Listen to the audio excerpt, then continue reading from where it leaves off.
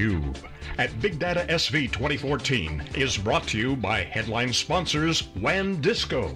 We make Hadoop invincible, and Actian, accelerating Big Data 2.0. Hey, welcome back, everyone. This is SiliconANGLE and Wikibon's theCUBE, our flagship program. We go out to the events, extract the signal from the noise. I'm John Furrier, the founder of SiliconANGLE. I'm joined by my co-host, Dave Vellante, co-founder of Wikibon.org, and we're here in Silicon Valley live in the heart of big data, Silicon Valley country, covering all the action, startups, VCs, new big companies growing, and of course covering the Strata Conference right across the street.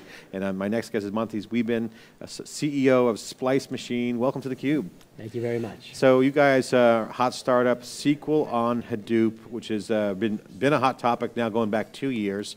You guys just announced, just within the past 48 hours, $15 million of a Series B financing, which is validation. You know, we were talking about that. Congratulations, and how do you feel?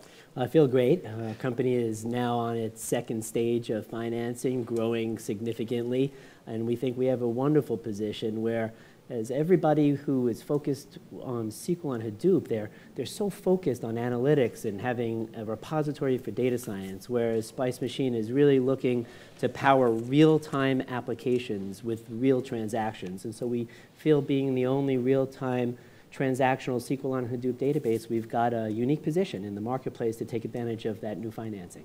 So we've covered, you know, Adapt 2 years ago got Fresh Startup of the Year. Dave, we've covered them. We remember we were at the Strata here, and they won the startup competition. Some say the ballots were stuffed a little bit, but well, you know, that's always the Twitter following. But you know, that's like getting your picture on the cover of Sports Illustrated, isn't it? It's like the kiss of death. Yeah, and they were the rising star. They won hottest startup. But we don't, you know, what's your take? How do you guys differ from, say, Adapt? And again, we're going to start to see the bloom come off the rose. And a lot of these startups, you guys are clearly clearing the runway with a Series B. You're a proven entrepreneur. You've been there before. What do you guys do differently that the market needs, and how do you see the market?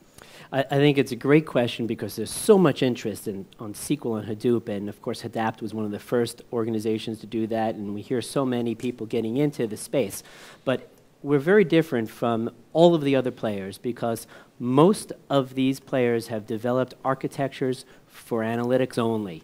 And what that means is that they can't serve real-time applications. They can't change records on the fly. They can't do transactions. And if you're going to be a general-purpose database that's going to power applications on the Hadoop infrastructure, you need all of the services that traditional databases have. Databases like MySQL, Postgres, Oracle, SQL Server.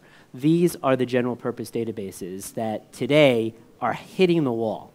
And now people are looking for scale-out solutions. And they can scale out on NoSQL, but of course they give up on all the SQL services.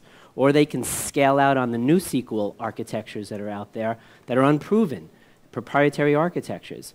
Or they can scale out on Hadoop, which is proven technology to work at petabyte and beyond scale. And that's really what we're trying to bring people to power applications, real-time applications.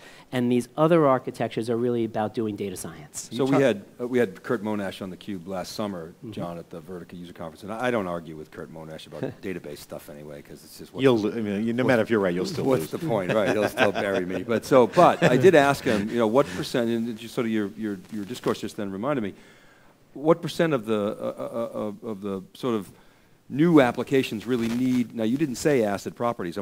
First question, is that what you're talking about, some of those ACID properties? What percent of these new apps really need those ACID properties? And I wonder if you could comment on that, and then I'll share with you what Kurt said. I love that. I spoke to Kurt last week as well, and he's a fantastic character, and we're having a great dialogue. I think we're going to be really having an ongoing communication because he really gets this space, to your point. But yes, Splice Machine is fully ACID. And the question is, what use cases is that good for? Many people think that ACID properties are just for traditional transactional types of operational applications. These are the applications that people think of that may be powering a website or doing financial transactions, e-commerce, and things like that. But really, transactions are required even for OLAP.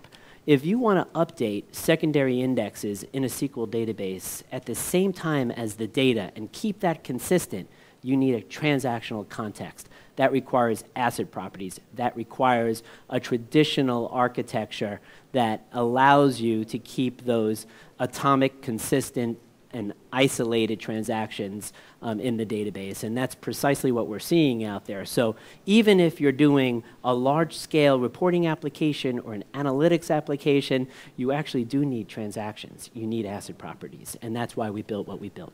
Yeah, so one of our other CUBE alums, John, I was going on Twitter with Ray Wang the other day, and we've actually forecast the sort of SQL and NoSQL spaces, and there's a lot of growth in SQL, you know, and I think it's been the Hadoop has been a tailwind for SQL, and so I think so, and I think that people still to this day think of Hadoop more as a static data repository, something that you do data science on. They don't think of it as real-time yet, even though HBase has been around for quite some time and powers many different real-time applications.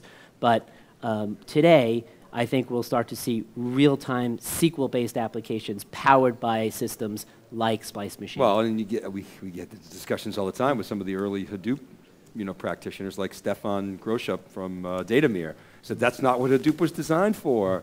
You know, what are you talking about, Monte? But well, I just beg to differ. What gives you confidence that you're going to sort of break that mold? Well, what gives me confidence is what our customers are doing. We have one customer who's got this tremendous direct marketing service that they're providing for retailers, large-scale retailers out there.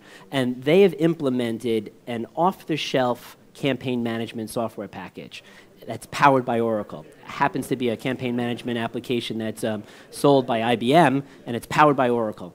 They hit the wall, and they said to us, listen, we really need to scale out to make our business more profitable and to grow the way we want to grow, and we're thinking about replacing the Oracle piece of this. Can you do it?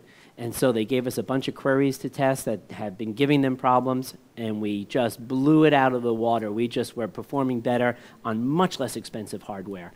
And then we connected it up with their Cognos systems and their Ab Initio systems, which were essentially used as their ecosystem for data, and everything worked fine. And now we're integrated doing full end-to-end campaigns on their campaign management system, proving out that Hadoop can power a real-time application. So that's an example for Monte, you. what was the catalyst for that example? You're talking about replacing Oracle. Was it just the sort of Oracle squeezing them on license costs? Was it the business outcome that they were desiring? They knew they couldn't get it with Oracle? I wonder if we could talk about that a little. I think that, I don't know the details too much about why they turned to us, but I do know a few of those pain points. Number one, they were having some performance problems in the Oracle architecture they were using today, and they were looking on expanding. I suspect Oracle was probably looking for scale up to Exadata or perhaps in other ways scaling out, but I know that they were looking at how they would stay on Oracle and still serve their issues,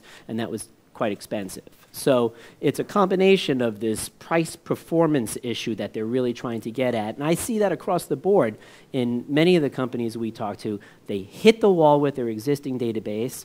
They're looking to find some solution. They need to scale out, and they really didn't know they can scale out on Hadoop yet. And with us coming in and educating that Hadoop is real time, we're seeing some traction.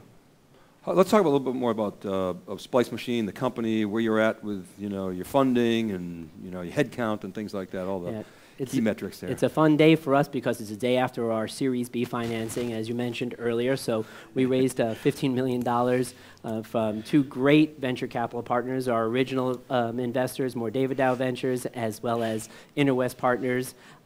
We are excited to take the company to the next stage. We're about 30 people. We're in private beta. So we're a young company still, having a number of about 15 companies testing our system at scale with their use cases like the one I mentioned earlier.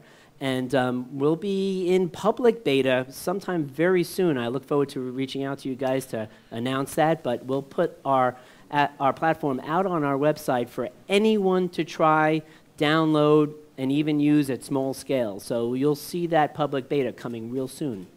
What are some of the success points that you're looking for out of the public beta? Public betas are obviously pretty important. We have our startup and our crowd chat, which is actually public preview beta one. One testing at scale. What does that mean, scale, and what are some of the economics involved? You don't have to give us the exact numbers, but kind of order of magnitude. How big a scale are you talking about, both technically and then on the outcome side, from a business model standpoint? What does that render into? I mean, obviously, $15 million financing. You got to show some traction. So just give us a little taste. Sure. So some metrics of success for me. I'd like to go into 2015 with thousands of nodes deployed out there. I'd like to see, I would say, south of $5 million of contracting activity for a first year of a startup company having a generally available product. So, anything north of that would be an impossible task, I think. But I am very excited about reaching those objectives. I think that the interest levels that we're getting in conferences like this here at Strata, as well as just on our website, without even having our generally available product, tells me that this is a market that's quite hot out there. And with respect to the scale of the kinds of problems that people are trying to solve, I would say they're always greater than terabytes, obviously, because otherwise traditional database technology would serve them well. But tens of terabytes and hundreds of terabytes are the sweet spot, I think, of this marketplace. And then there are a few players out there that have petabytes of problems. The tests that are being done by our charter customers, the beta customers I talked about, are the kinds of things where 20 billion or 100 billion rows are being joined against a similar size table. So we're talking very significant size that would overwhelm traditional technologies. And it's remarkable at how easy it is for companies to actually generate that kind of data and make use of it today. That's fantastic. And total financing that you guys raised, A and B total, what does that come out to? It was $15 million in this round and $4 million in the first round. I'm not a fan of raising humongous amounts of money. I think that can take startup teams and defocus them if they have too much money. I think you should raise exactly what you need, and that's what we need. Great, and obviously the first round, it's not that amount of cash for that, given the scale you are, but great validation. Again, this is a market of validation right now. We're seeing this in the big data. Monte, thanks for joining on theCUBE. I'm John Furrier with Dave Vellante. This is Big Data SV, where we're covering all the action, entrepreneurs, investors, big companies, big moves here in Silicon Valley, covering all the news at the Strata Conference, all the tech athletes. This is theCUBE. We're right back with our next guest.